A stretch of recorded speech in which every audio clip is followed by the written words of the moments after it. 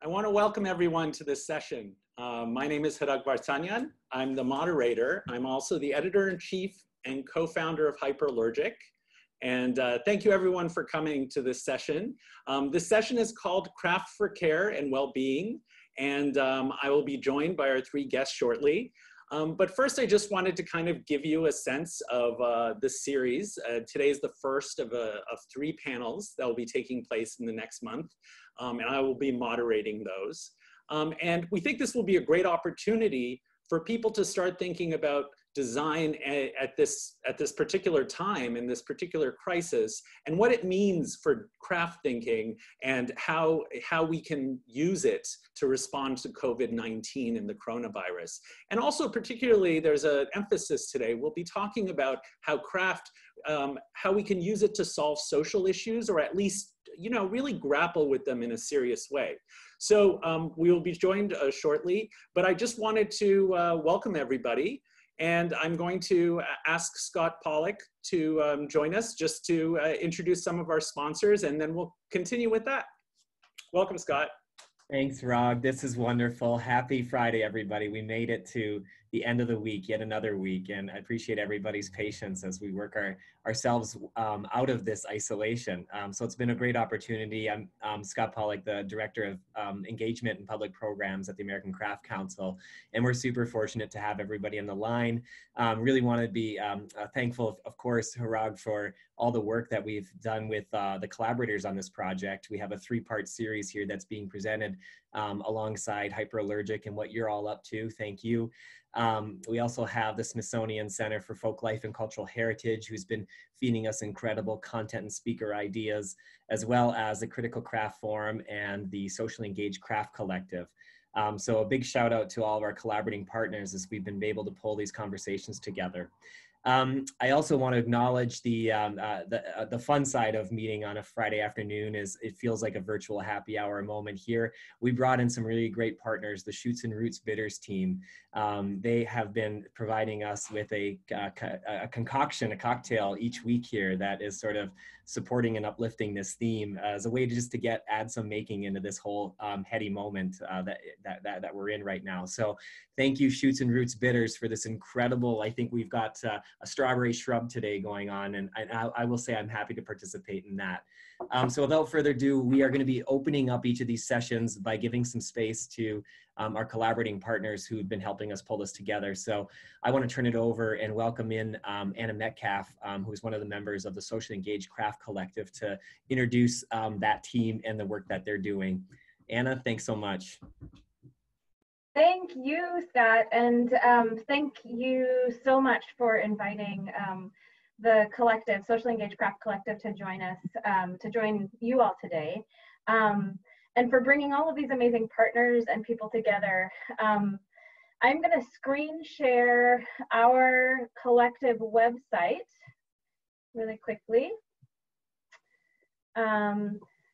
So I'm actually going to go all the way down to the bottom. So this is the Socially Engaged Craft Collective's website. And I'm pulling you down to the bottom because there's some really great images of some of the work that we've been doing recently. So I'm a member of the Socially Engaged Craft Collective. And while that might seem like a mouthful, the SECC is a group of artists who create a broad range of socially engaged projects that are all rooted in the history of craft objects and craft materials. We see engagement and inclusion as being truly endemic to craft practices. And our goals as a collective are to connect with each other in our common values, and also to expose other artists and educators to the collaborative and socially engaged aspects of craft. As a collective, the SECC is we're really honored to be here today, and also to be a part of the ideation for this confluence of ideas and values and practices. I just really quickly want to introduce you to one of the ways in which our collective has responded to the pandemic, and that is essentially to create and host opportunities for engagement through our own Zoom channel. And that's what you're seeing on the screen right now, which is a couple of our past conversations. And we're recognizing that while we're socially distanced, we all still really crave engagement. And so we created what we're calling the Virtual Art Center. For about 6 weeks now, we've hosted Zoom meetups that connect us to each other and offer ideas and conversations to anyone who's interested in joining. The themes that we're primarily focusing on are teaching, talking, and playing, although we're interested in all versions of that.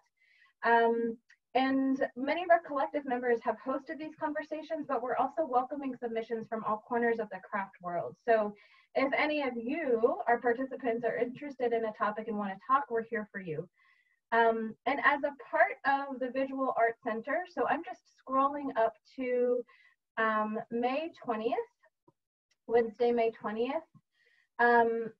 The SECC will be hosting 3 public dialogues following each of the ACC forum conversations. These recap dialogues are open to the public and will allow continued conversation in a moderated format, but they will be open conversations. So please join us to unpack and elaborate on any of the ideas that were really inspiring to you today. And we will post the Zoom link in the chat thread, as well as the website to see more of the socially engaged Craft Collective's Virtual Art Center. And with that, I am going to pass it back to Hrag, I believe. Thank you so much. Great. Thanks so much, Anna. So as you can tell from our schedule, we're going to be tackling 3 different topics. And at the beginning of each of those topics, we're going to be showing a short video, followed by the speaker, who will do a short presentation, as well as discuss a little bit about their work. So our first short film is, it's part of the Not in Isolation film project. And it's, it features, I'm sorry, I just have to pull this up for a second. Jordan Carey of Loquat Design, Portland, Maine, and was produced in collaboration with Indigo Arts Alliance, which is an organization committed to ensuring the voices of Black and Brown artists that are immune from erasure during this pandemic. So we're gonna start by showing that, and then we'll be followed shortly after by Stephanie Sihuku, who will be joining us to talk about her work.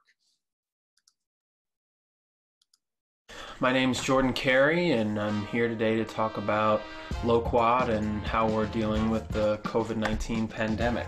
What Loquat is doing and what we're doing with the Loquat project in this pandemic is kind of the same thing that we've been doing, which is, you know, as a brand, try to create objects, you know, fashion accessories for people that are going to be fun, and do it in a way that hopefully reduces, you know, suffering in a holistic way in any direction that we can. I mean, that's really what we're aiming for, you know, and that's what we've done with our choice of materials, whether it's like, you know, plant-based leather alternatives and upcycled leather, cotton instead of plastic as much as possible, the motifs and the clothing we create with the purpose of empowering people who have been disenfranchised or stepped on, whatever the case may be. Since that was our frame of mind for Loquat already, you know, it was kind of a natural progression into making these particular masks to fight against the COVID-19 pandemic.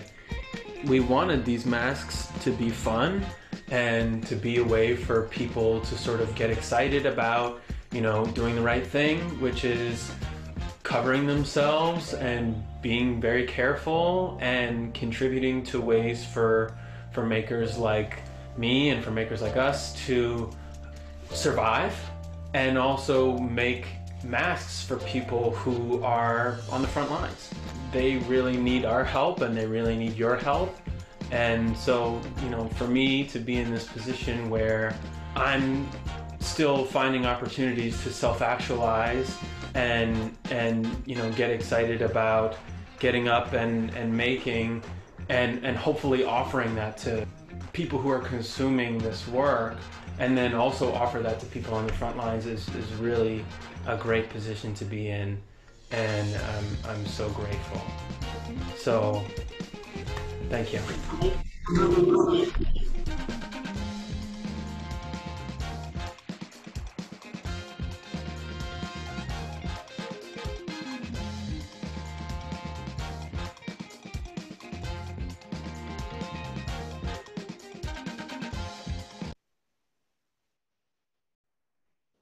Great.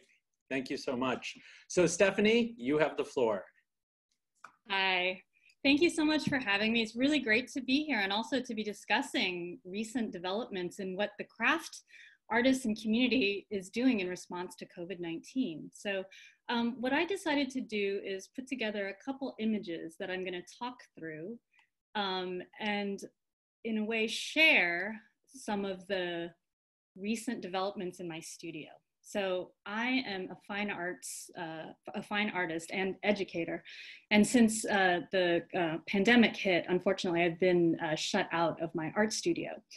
The way that I've pivoted has actually been to make masks full time. So for the past 8 weeks, I set upon the idea of joining a lot of different makers throughout the world now in terms of thinking about how to respond and produce things, you know, from my home studio. So what I'm showing, this large image is a series of masks. I've made over about 800 already. And what they are made out of is a green screen chroma key fabric. It's actually a fabric that I use for my art installations. And a little bit of background too about the kind of work that I do.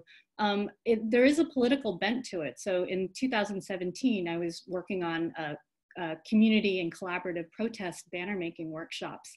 And, you know, from there, the experience of, you know, joining forces with other people to create productive things in response to both politics and social issues is something that I've actually kind of absorbed in terms of my interests in my art making.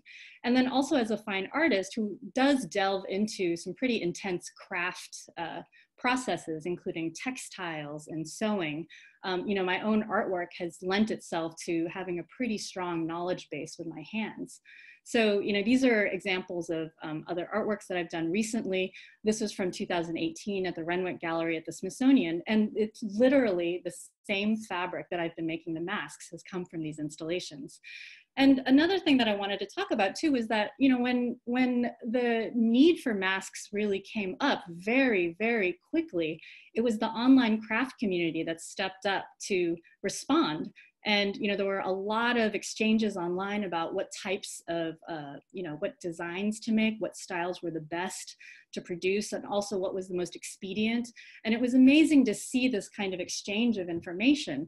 And so, you know, along with prototyping with others, you know, different methods and varieties to make, you know, I've settled on a couple versions that I think have been, you know, quite useful.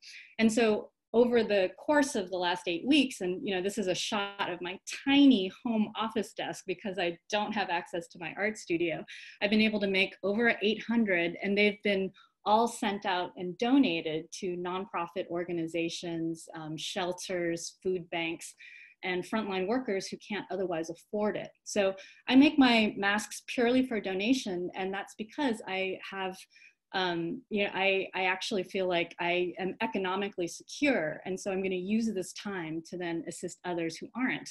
And it's been interesting too to see these masks out in the world by, you know, by workers and colleagues. And it turns out that a green screen mask also, it becomes a digital green screen in Zoom, which is kind of interesting.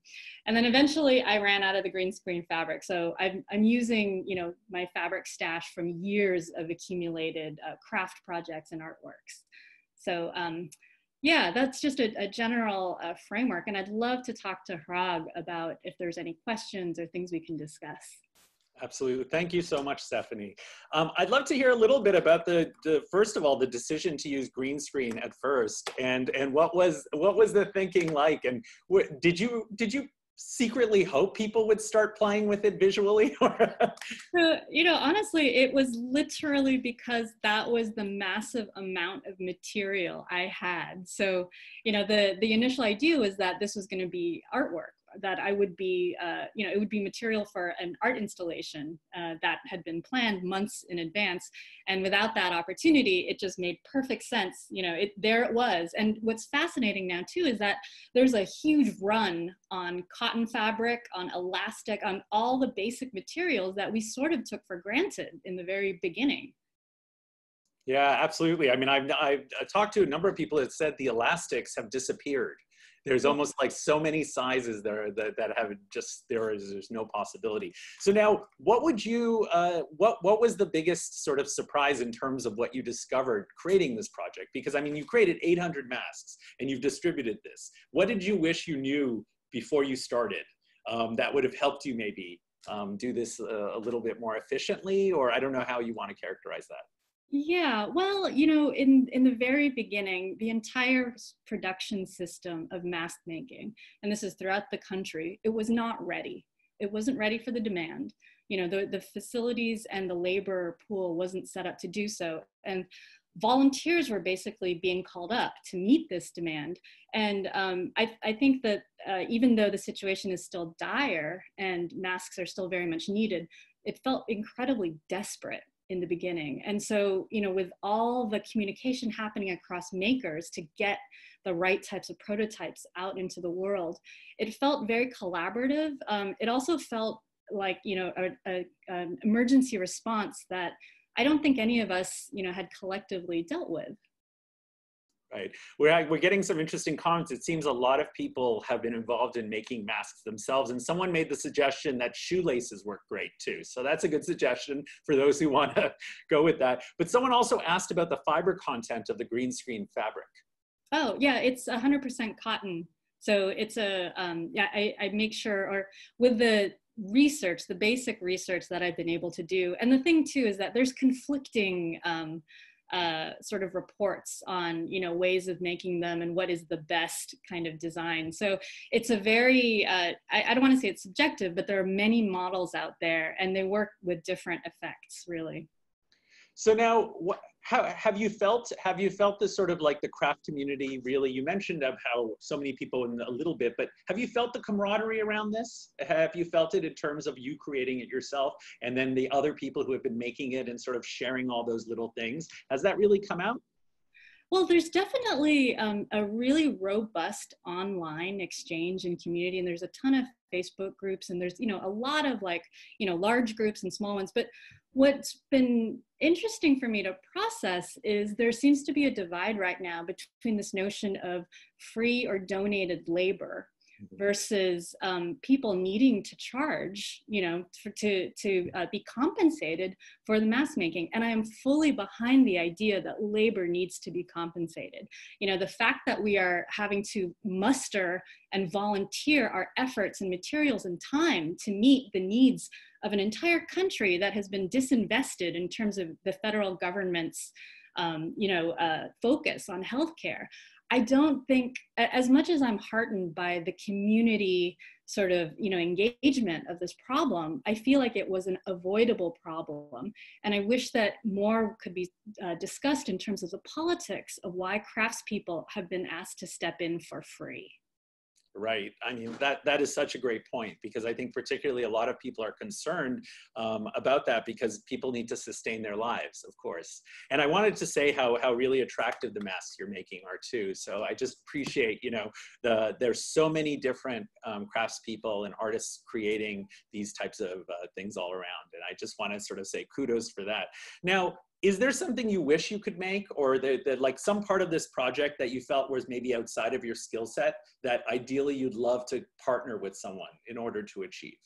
Oh, well, I was pretty lucky in the sense that a couple of weeks ago I was approached by a small scale, a small artist run production business called Open Editions in San Francisco. And they approached me to use some of my pattern designs to print onto masks, in which they could then produce bulk and volume and sell it to the public in exchange for every mask they would sell, they would be able to donate one to a nonprofit organization that couldn't otherwise afford it.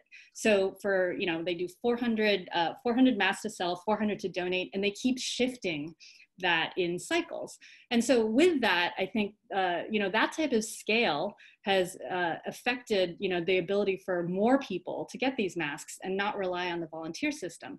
The other good thing is that these, this company, Open Editions, is employing out of work immigrant women who would ordinarily work in a sewing factory and whose jobs have recently been shuttered because of the, the shelter-in-place order. So, this sort of cycle of compensation as well as donation and productivity, it's really nice to think holistically about how these support systems can actually support everyone and not just take from people.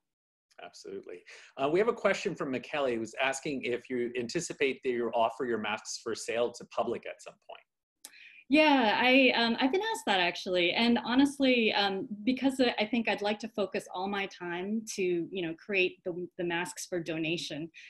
Someone can purchase my quote unquote pattern design masks on from open editions, but no, I did have a fundraiser in which I sold pairs of them very, very briefly, and I was able to actually raise about $3,000 to help a nonprofit organization in the Philippines supply protective gear.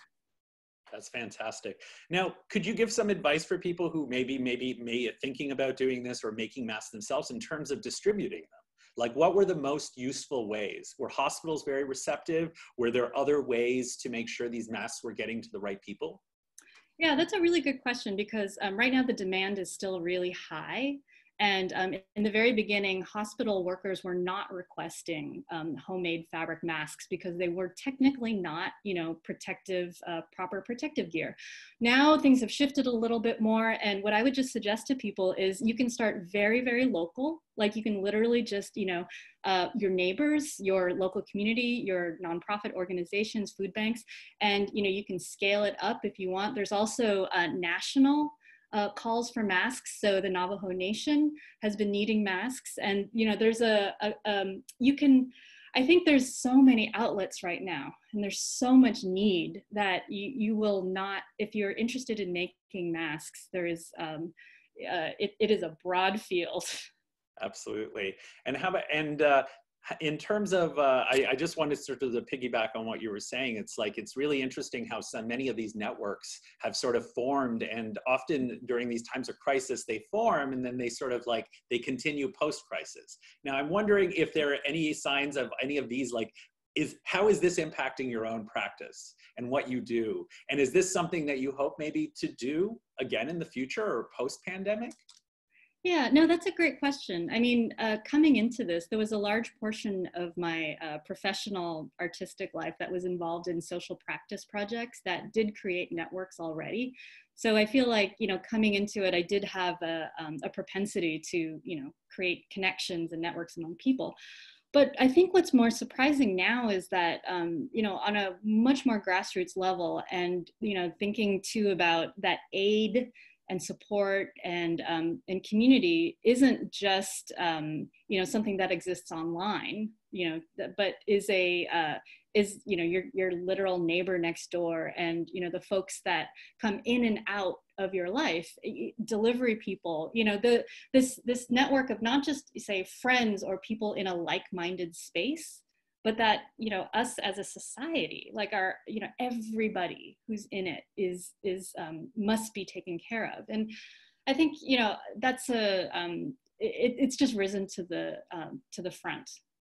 Yeah, I think a number of the questions that we've also received, and something I've been thinking about, is how gendered some of this has become. Like I don't think I know any male mask makers, even though I know that they exist and they're there, but the majority are certainly have been women.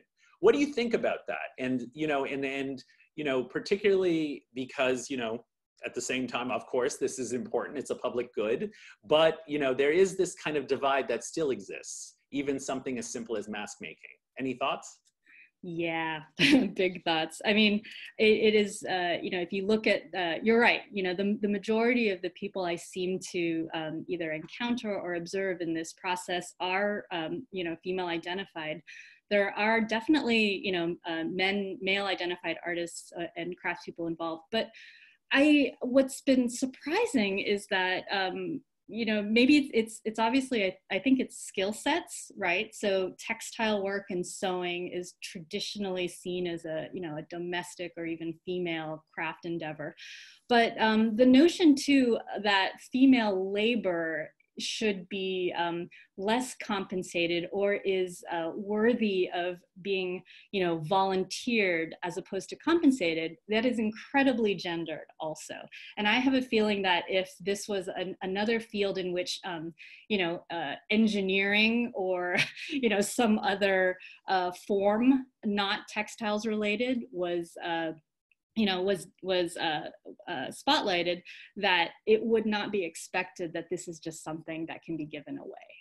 Right. I guess it's such a good point. If it was ventilator makers, you'd assume that there probably might be more men than women. But a number of people in the comments have mentioned that certainly there are men making masks, and we don't want to, say there aren't. There certainly are, but I think we're just sort of mentioning that there seems to be certainly more women creating these, or at least from what we've been seeing. So thank you so much, Stephanie. I think that was really, really great. And I think it's kudos. I think really this was an example of like the arts community really shining and being able to sort of bring their skills to the table to help everyone. So thank you so much, Stephanie.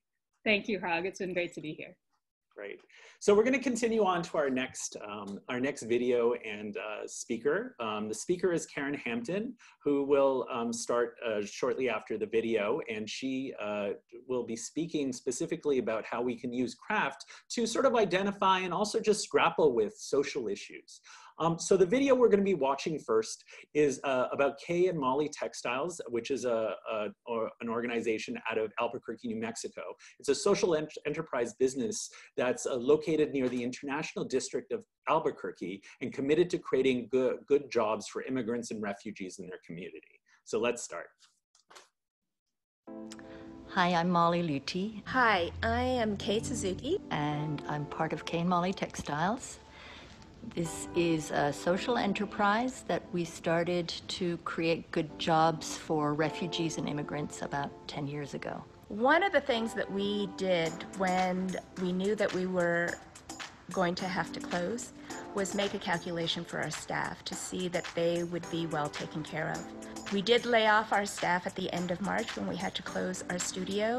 We were able to give them a severance check to carry them over and to time out when the $1,200 would come in, when the UI benefits would kick in, and then the extra $600. So we feel confident that our staff will be taken care of. Before COVID-19, most of our business was wholesale accounts from small shops across the country. That, of course, changed when most of the small shops closed down, and we now are dependent on our online store. So we switched all of our inventory onto our online store, and now we're receiving orders from people all over the country that are supporting small businesses, and we're very grateful for that input and that support. So Molly mentioned that most of our business has gone online, but every day we do get calls from people asking us whether we make face masks. We are a screen printing company, and so we're not set up for sewing on a production level, and all our staff is laid off at this time. So what we did was create a face mask sewing kit. And people can order the kits, or they just can follow the instructions that we have on our website on how to sew a face mask at home with our dish towels. In the community, we get asked almost daily for donations of our flour sack dish towel so that people can make face masks for healthcare workers or people in need. And so I think to date, we've donated close to 500 dish towels or sold them at very reduced rates so that people can use the material to make face masks for the community. To be able to make the kits available and as well the instructions online, I think has been our way to contribute to this real community spirit of helping our healthcare workers. The artisan community has been greatly affected by COVID-19. This is the time of year when markets open and when craft fairs happen, and of course all of those have been canceled. So we've seen many of our friends go online, and in some cases that's worked very well. In other cases it's been more difficult. but this city has been incredibly supportive, and we're very grateful to live in a town where the city supports the artisan, the creative community. After this pandemic subsides, I really hope that we learn the lesson that we are connected, not just locally, but globally. There are just a lot of things that I think we've learned or are learning through this pandemic that shows us that people are willing to help each other. And I hope that's one of the big lessons we learn going forward. When the pandemic subsides, I really hope that our staff will come back. Kay and I miss our staff and our lunches together and working together as a team.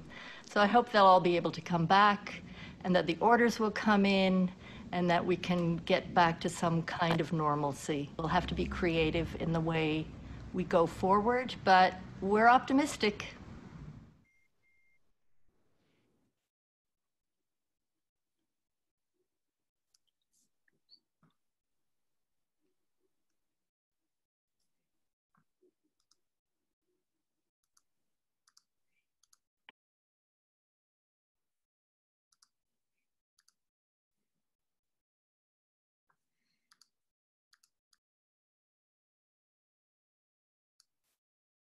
Hi. Okay. Apologies, there seemed to be a little bit of a glitch there. One thing I really enjoyed about that video was particularly the fact that now so many of these stories about small businesses, including us at Hyperallergic, are about grappling with the issues that something like COVID-19 faces. So I really appreciate a small business like theirs really sort of being open about what they're doing. With that. So without further ado, I'd like to invite Karen Hampton, an accomplished and very talented weaver and fiber artist, to present some of her work. Hello. Hello? You are on, Karen. Oh, hi. I'm just not seeing myself yet. Hello. I am a mixed media fiber artist, and I produce my work from the perspective that is to be alive is a political act. And I'm sorry, I can't see. Karen, is there a setting at the top of the screen that says hide self view that you can unclick? At the top of, no. I'm terribly sorry. We can see you. You are on camera. Oh, okay. and your sound is coming through. Okay, then I'll just go with it. That I produce my work from the perspective that to be alive is a political act. My artwork is a merger of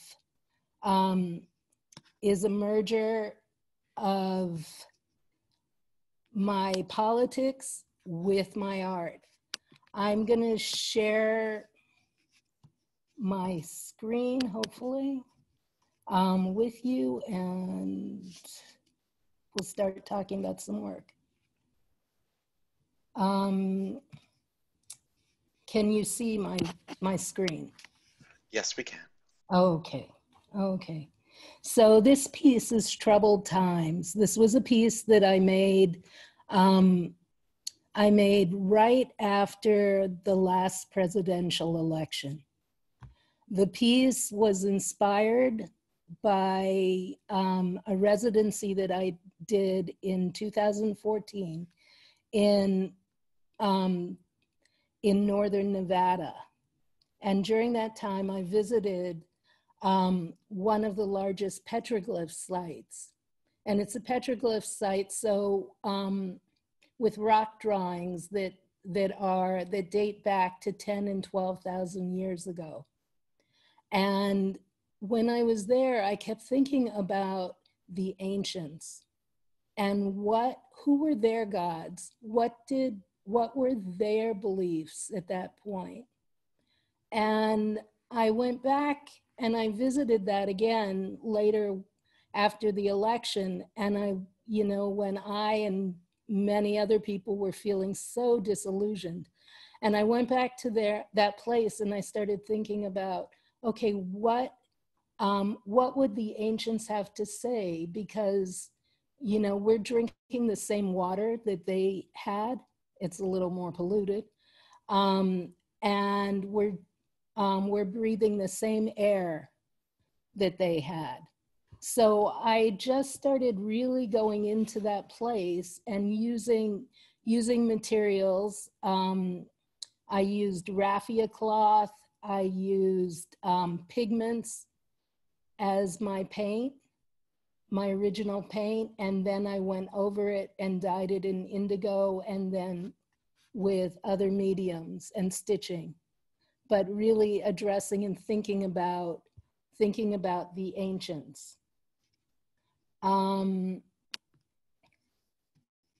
now is it gonna work? Maybe it's gonna work. I'm sorry. I would recommend hit the play from current slide button near the top, and then you should be able to page down through them. Okay, now I think I can do it. Okay.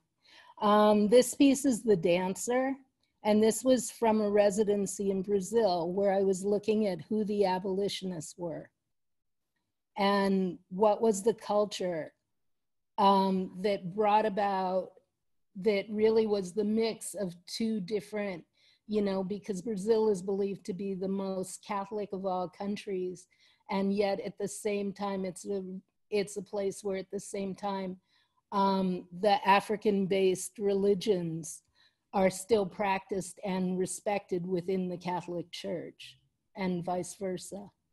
And so I was thinking about out of the past into the present, and thinking about the capoeira dancer as being one of the symbols of a man abolitionist. Karen, I'm so sorry. I don't mean to interrupt. I believe we're still only seeing the one window from the PowerPoint. I just need to ask you to go to the share screen button near the bottom. You may need to stop your share and then share it on the slideshow that had come up, which is technically a different window. Okay, so I went back. I'm so sorry. Oh. Okay, so I'm there and go back to the share screen again. Yes, please. Okay. Okay, and okay, I'm just gonna jump to this one. Can you see this image?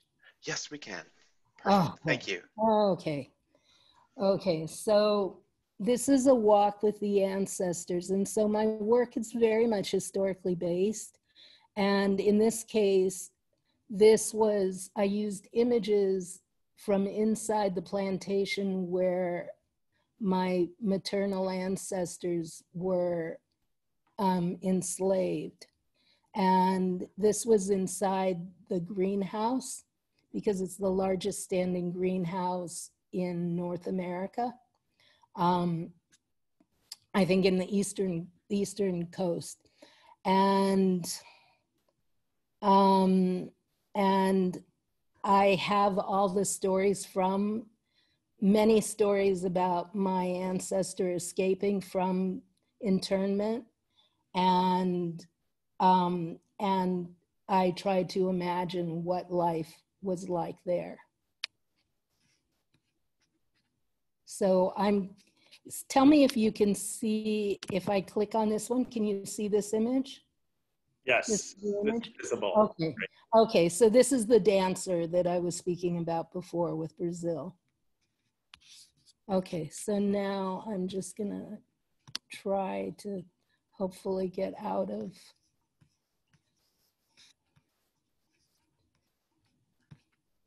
Oh, come on. Let me in to stop share. Karen, do you have more to continue, or should No, I just was gonna go take it out of share. No problem. wearing masks. So thank you for that. And it seems like you have a number of fans in the comments, which is always great to see. So that's really wonderful. You know, when we were talking and preparing for this panel, one of the things you mentioned to me, Karen, that I'm just dying to ask you about is we were talking about images of the coronavirus and COVID-19 and how you were saying that you disliked so many of the images that are being circulated and are out. And I'm curious if you want to explain why that is. I'd love to hear a little bit about that. Well, I mean, I guess I keep seeing the scientific image that, you know, is, and I just feel like, you know, that really what we need to be doing is really using our own imaginations and having our own feelings as to what this virus is, and really having and really going into a whole thought process of really changing the dynamics of it. So does that mean that you're still looking for the right image, or do you feel like this is the job of artists and craftspeople to literally make those images that are? I think that's what I think it is. I really think that this is the time for the artists and the craftspeople to start changing the narrative. So any idea of how you'd like to change the narrative? I'm working on a piece right now, and while it began maybe a couple of years ago, and I didn't know where it was coming from. It was very different than my work, what normally is. And that new piece has just, it really feels like it is like a seed exploding. Mm. And that it is, and I don't know that that is the virus, but maybe I really think that it is the people exploding and really growth and regrowth. Mm. So now, how have you seen your own process change as a result of this crisis? You know, have you been spending more time weaving? Have you been spending more time sort of doing research? How has it impacted that? At first, well, in early March, I believe, I got a text message from my son, and it said, I think it's time to start making masks now, because my daughter-in-law is a nurse at the hospital in Washington State that had the first cases. And I just like whipped into gear and began and started thinking and started feeling very much what Stephanie was speaking about and the video was speaking about, that it's really, you know, the galvanizing of the forces and really taking an action. And so one of the things that I did at that point was, because I was really thinking about how was I going to teach my students, was really to bring it into the classroom and to, you know, and to challenge them to start making masks. You know, that I didn't care who they gave their masks to, but it was the act that, you know, really going back to that place to be alive as a political act. Right. So one of the things you also, when we were talking about your work before this panel, one of the words you brought up was subversive. You know, how sometimes the images can be very subversive. In a crisis like this, how do you see that tendency to subvert? How do you see that play out, or how do you hope it could add to the bigger conversation? Well, I really think that it's up to, you know, very much sits in the hands of artists to rewrite the script, to really challenge things by looking at it and creating a different worldview. We're endowed with this, with a lot of creative energy.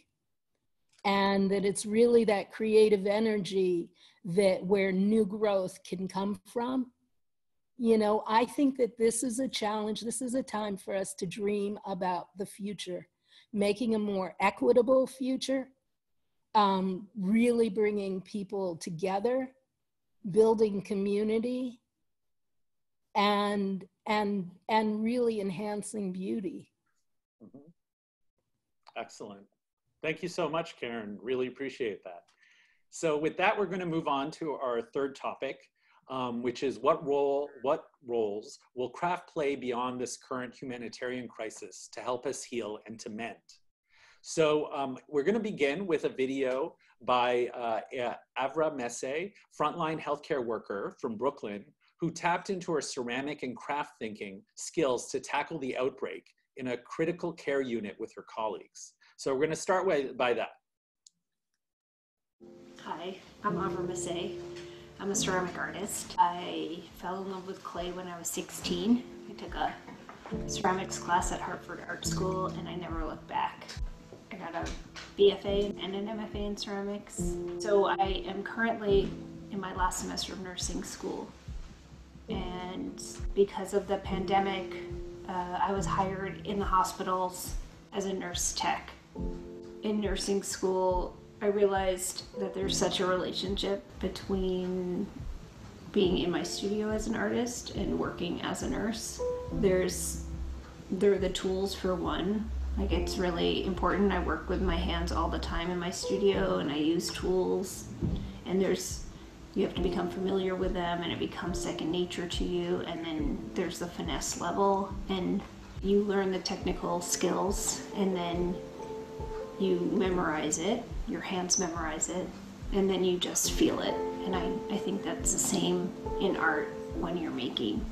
As I walk into the hospital, there are chalk drawings on the ground and I don't know who's done them, but they're the rainbow. The rainbow is a sign of support for first line workers. So I'm working in the hospital 5 days, 5 shifts a week right now, and it's great and it's scary, and I have a low level of panic every second of the shift and every time I walk into a room.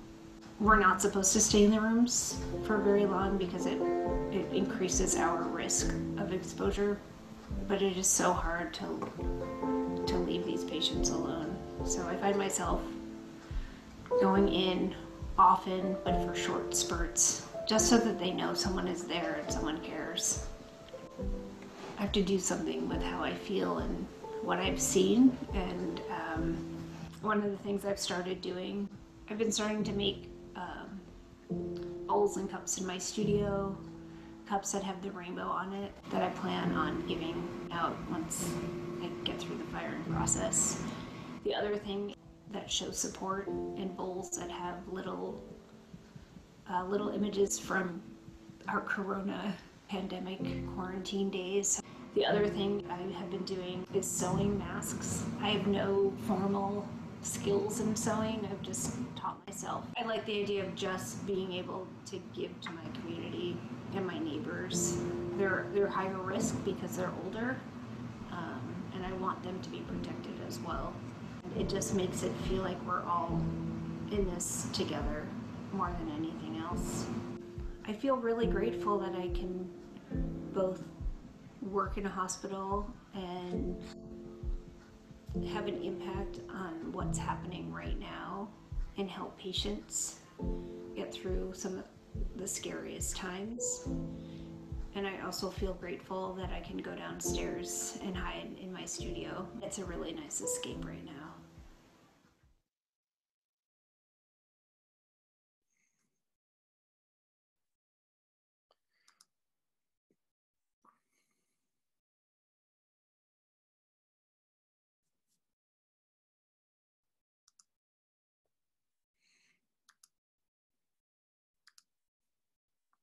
Great. Okay. Having trouble. There it is. Great. Thank you so much. Great. So next we have Holly Hanessian, who will be talking about her various projects that specifically have to do with the topic of touch. So Holly, you have the floor. Thanks, Hrag. I'm going to be showing some images and some work about an earlier project I did, which deals with some of these ceramic objects that I would make with people. I'm going to show you one now, and this is basically what I'm going to end the conversation with. But first I'm going to start with just showing you a few images, and I will start here. So these let's see, let me go to the beginning. All right.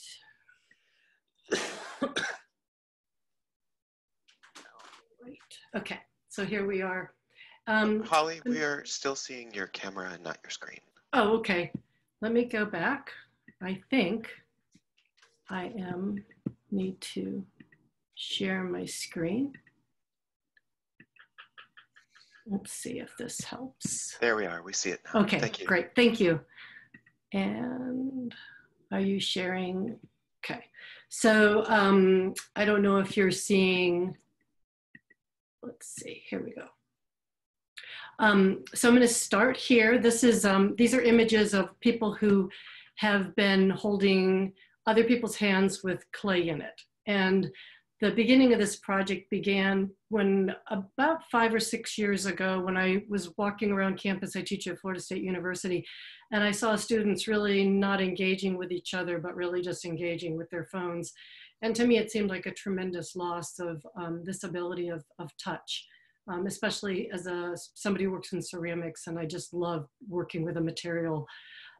So basically, I'm going to talk a little bit about this project, and then I'm going to end with these self-soothing stones that I showed you at the very beginning. So part of this project is I went around the country and I asked people to hold hands with myself or another person and just really sort of squeeze the material and then actually relax and just be with one another. And part of that act of doing that was this shared space that felt sort of part performance and a little durational and at times physically draining. But after spending time with one another, there was this beautiful handshake that emerged from our hands. And these eventually got fired. And I was really sort of thinking about what happens during the handshake and really what happens when we touch another person or touch our skin upon a material. And we get a lot of substantial. I'm over Massey. I'm a ceramic artist. We get a lot of. Every second of this. I'm not sure where that's coming from, but I'm just going to keep moving on and talk a little bit about the fact that oxytocin would take place at times when I did hold hands with people. And oxytocin is that feeling good hormone that happens. And I think it's one of the things that right now it's really important for us during the pandemic to have that moment where we're either cuddling with our pets or hugging a person. And if we're living alone in social isolation, we're not having that. So during this process of this project, I realized that touching and where it takes place in the brain was a pretty important experience. And as part of this project, I did work with a neuroscientist to find out where touch took place in the brain. And I'm going to just sort of show you the end of the project, which resulted in all these handshakes and were put in an installation. And from there, they were used in different manners. And then I'm going to, this is the other project in between that I'm going to sort of cycle back to the original self-soothing stones. But I think the idea of using your senses during this time is so important. And this project was actually a time where the visual sense was not nearly as important, but feeling through your hands and through smelling and through temperature. So I'm going to sort of end now by going back to the idea of these self-soothing stones and how it's so important during a time like this that we have something that we can use to calm ourselves. And like our earlier guest on the program, I want to say that if you're a ceramic artist and you have access to ceramics now, that this is a really wonderful way to share in the studio of making a stone and firing it and giving it to other people who are at risk or with people who need to have some kind of anxiety way to remove stress from their environment. So I'm going to actually now exit the show, and I'm going to So that, and come back to stop sharing and come back to you, Hrag. Great, thanks so much, Holly. So how have people reacted? I mean, have there been any surprising reactions to this kind of thing? Because, you know, touch is one of those things that some people, they might be very sensitive about, or they're not unexpected, particularly around craft or any kind of artistic project, where people often are much more comfortable in the role of observer. So anything that you'd like to share? Yeah, that's a great question. One of the things I realized is that part of this project was really sort of observing other people's behavior and creating a social space for someone to walk into and feel comfortable. So my sense was starting to observe how to make people comfortable. And that really is part of the social practice aspect of this, where it's just, you're actually creating a moment where you want somebody else to be at ease, and you really want somebody to feel comfortable, and you want the experience to happen in a way that really benefits them. And so creating those certain environments or those certain moments are really important. I mean, a self-soothing stone is fine because you're going to use that privately and you don't have to interact with anybody. But when you're holding hands with somebody, it can be a little uncomfortable if you're an introvert, right? One person I held hands with really wanted to do it. He kept circling, and then he told me that he has sweaty hands. So, you know, it's different for everybody and each situation, how we encounter each other. It sounds like you're probably learning a lot of things about people that you don't always expect. So true. True. So now, how about in terms of the, do you see this as a social practice project? I mean, how do you characterize this, or how do you frame this for people when you're telling them about it? I do see this as a social practice project because I need to engage with another person for it to actually take place and happen. And not the soothing stone so much, but the act of actually reaching out and having a one-to-one moment with somebody and holding their hand. That has to happen with another human being. And, you know, I was just reading this section from Annie Albers, who was talking about, we touch things to assure ourselves of reality, and we touch objects that we love. And our tactile experiences are elemental. And right now during a pandemic, touch is so important to us. I mean, it really changes the way we feel about our anxiety. And, you know, if you have a dog or a cat, spending a lot of time even touching them is really healing.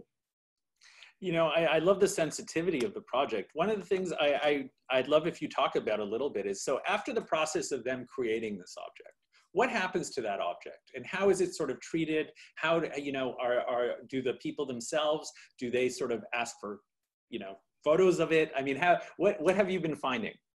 Well, I took the objects then after they were wet, and we really opened up the hand to look at the objects. And then you could see their imprint and my imprint, or their imprint and the person that they've held hands with imprint.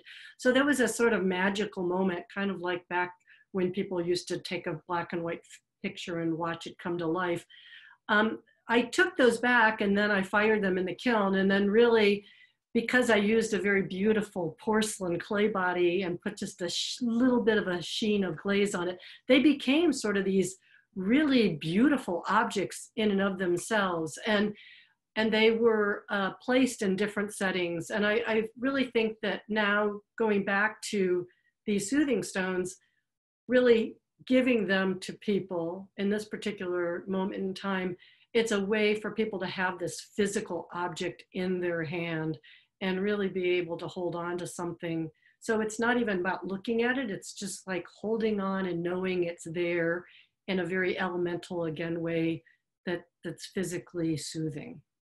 3 people are asking for the quote, for your Annie Albers quote, what book it's coming from. Do you mind sharing that for people who may want to know?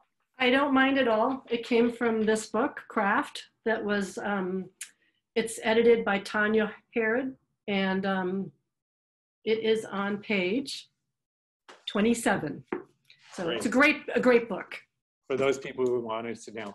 So now, in a project like this, like have you thought about actually like when this project could be revitalized. I mean, at this time, you know, obviously it's not, we're trying to discourage people from shaking hands, but have you given it some thought in terms of like how you would want to maybe reintroduce this, maybe post-pandemic? Has there been any thinking about that?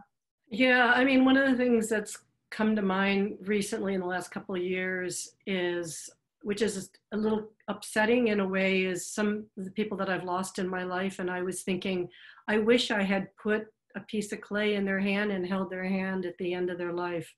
And I really think that this would be I mean, this is an unfortunate time because people are dying and they're not next to their loved ones. And I really think about that moment when you want to touch the person who's at the end of their life and how painful that is, but also to have this sort of memory that's a tangible object. And as makers, we esteem objects. There's such an important part of our daily life that I would love to see this live on in that capacity. I mean, I was really touched deeply by what you said, because I think particularly for those of us who had loved ones pass away, those last grasp of the hand sometimes are the most memorable moments. So even a project like this, I can see, you know, helping people sort of like connect with people that have gone away. So I think that is such a beautiful, beautiful thing, Holly, and I really appreciate that. Now, in terms of, if you were to say, one of the things I love to ask makers is, if you had an unlimited budget for this, how would you possibly change it? Or what would you want to add to it in order to sort of augment your idea? I think as an educator and really as an advocate for craft, I would prefer to go out into the world to all the craft organizations and workshops and schools and give them as much clay as possible and say, go out in the world and change the world with social practice by doing whatever you can to engage another person, by holding hands with clay in it, by giving them something that gives somebody a sense of what a material feels like in your hand. And to me, that it's not just about what happens in my life with my practice, but really changing the practice in and of themselves. I love that quote by Theaster Gates, make the thing that makes the thing. And that to me is really what I would esteem to do. That's beautiful. I love that. So some people in the comments have mentioned, you know, whether you'd ever think about doing this through gloves, because of course many of us are wearing gloves now, and what that would be. And then someone shared, Judy Paolini shared that she cast her mother's hands and then lost her a few years ago, and it's such a precious object for her. So I think, Holly, you're really sort of tapping into these sort of emotional connections we have with touch.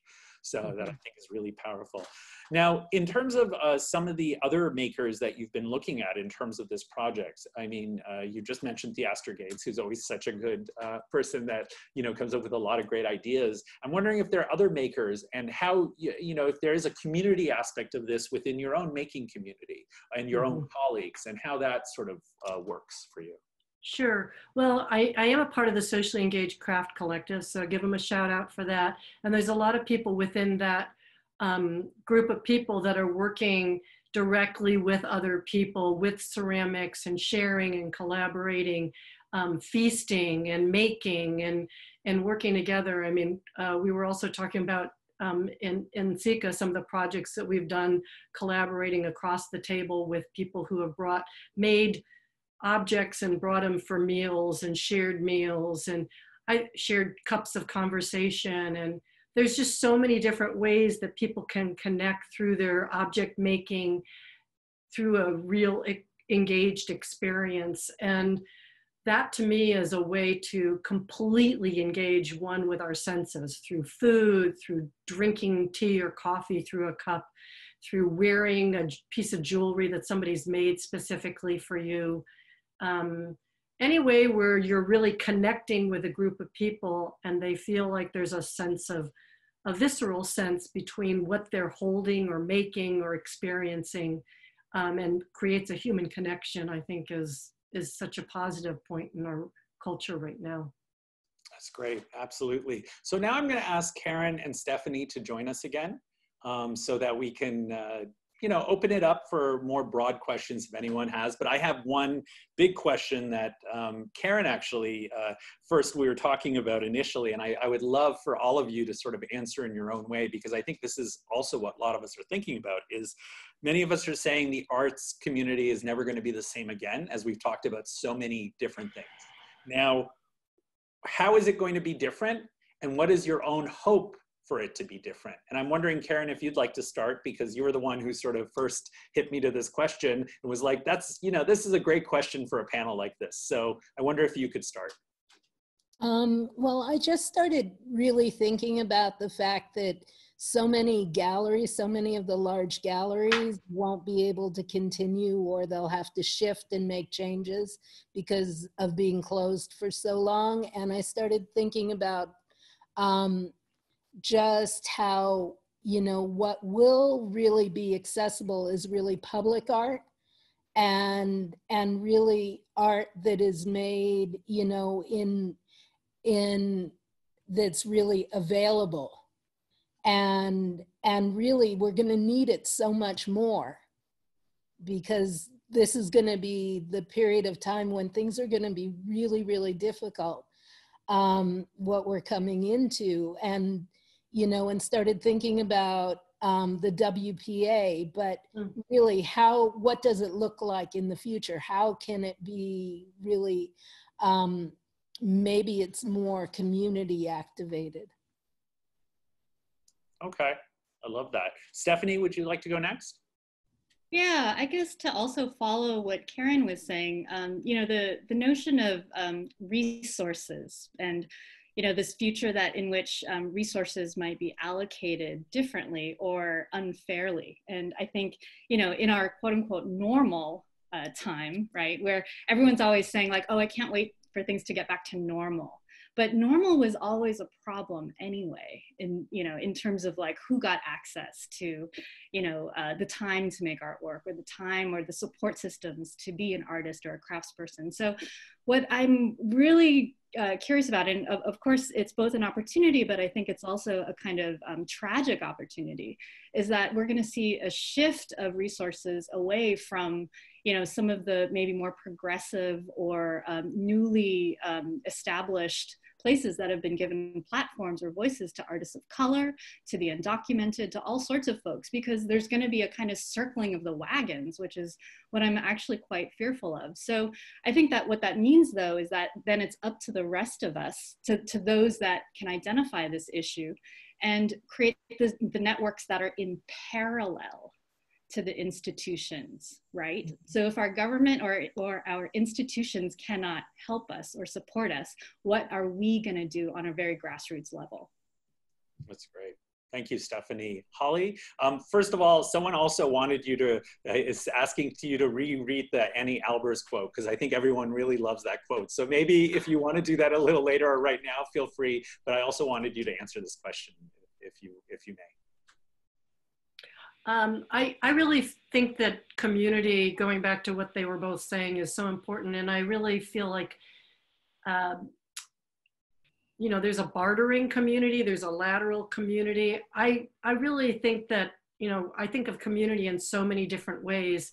And in terms of an equitable community, it's not been equitable for a while. And I'm not exactly sure how this new disruption is it's gonna make things worse. I'm an educator, and I'm really concerned about the ramifications in the next couple of years. I think we have absolutely no idea what's going to happen, and I don't even know where to begin to answer that question, because I just am really concerned about our culture in general. So I wish I had a great answer, but I don't have anything that I feel like I can immediately go to. Got it. So I wonder if, one thing I love to do with these different panels is see if the panelists have any questions for each other. Because all of you guys are the experts, right? You're the ones making, and I mean, you're hearing all these different projects. And I'm wondering if any of you have a question for each other about any of your projects before we continue. think about that while I prepare the next one. So there was a really great question, Stephanie, after your the presentation that I'd love to sort of pose to you, which was from Joshua Green. And you responded to it in the chat a little bit. I'm wondering if you could respond to it just a little more publicly for other people who may not have seen that. And the question was, how do any of the panelists envision the craft arts community pivoting from addressing the immediate needs to take direct action by creating PPE, to critiquing and the instigating change in political and business policies from which this need precipitated?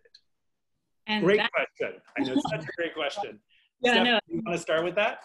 Sure. Yeah, no, the framing of that was perfect, actually. I've been thinking about this a lot, actually. And, you know, when we get to that point, right, where we can take a step back finally, because at this point, we're still, you know, having a kind of first responder situation to things. You know, like what I'm curious about is we've been talking a lot about this notion of mending and fixing. And I'm actually wondering if we can further that word a little bit and talk about dismantling. Because, you know, mending and fixing is one thing, because what you're doing is you're sort of healing or addressing a wound. But what about the entire structure that created that wound?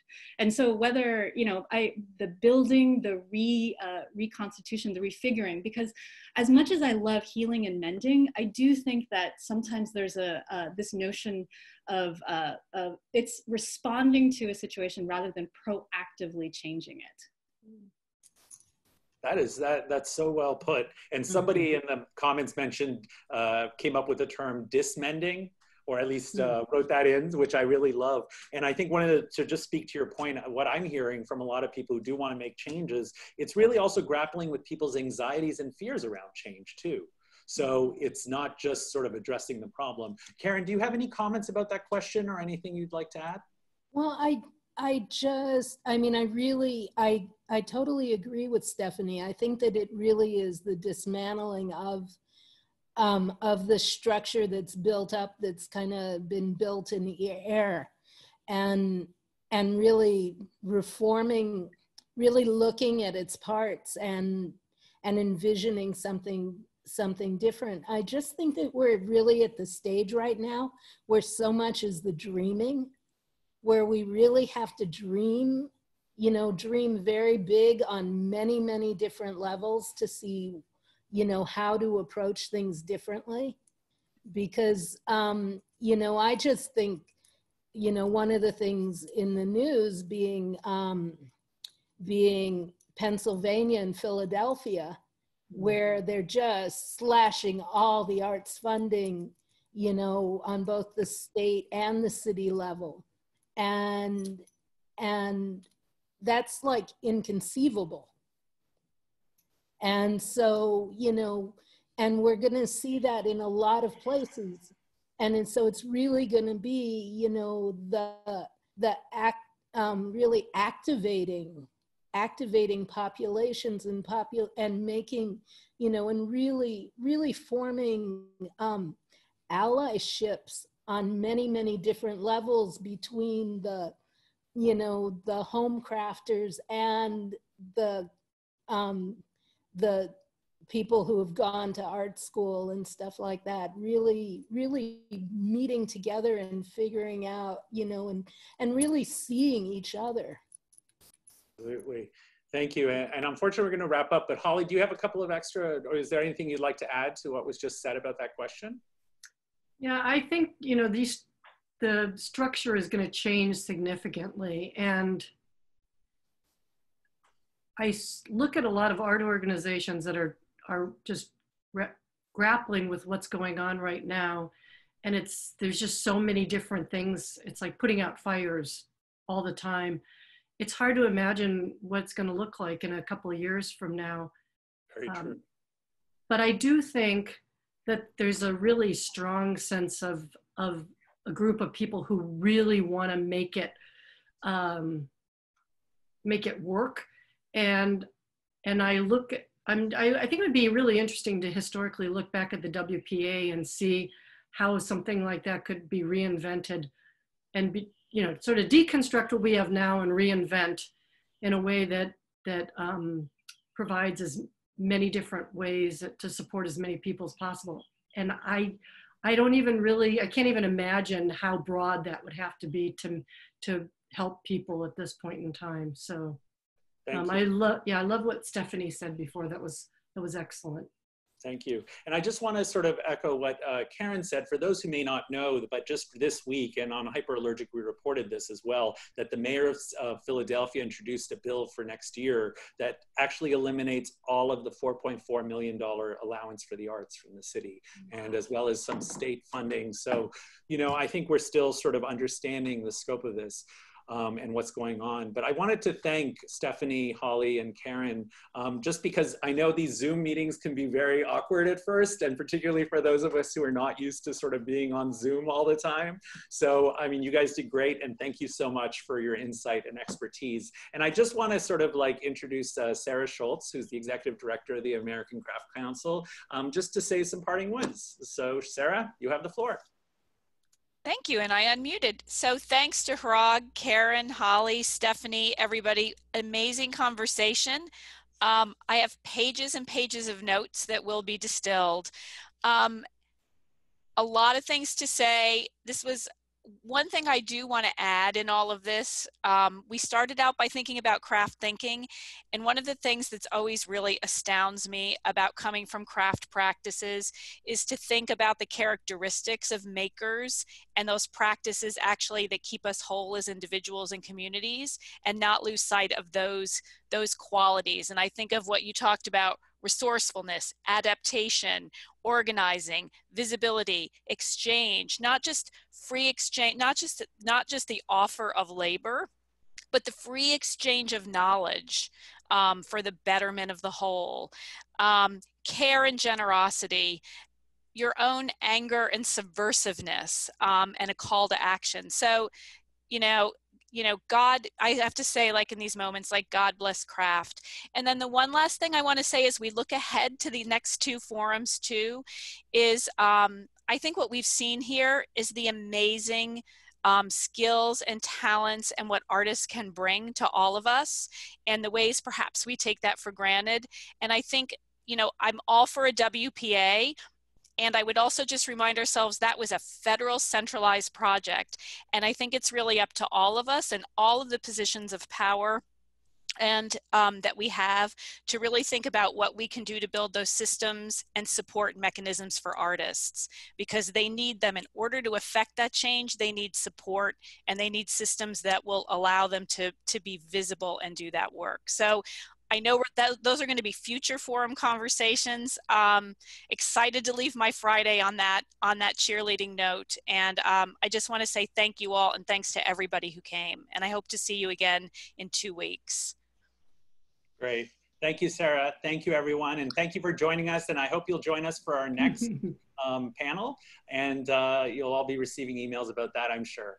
And it was a pleasure to be hosting this. Thanks. Thank you. Bye. Thank you.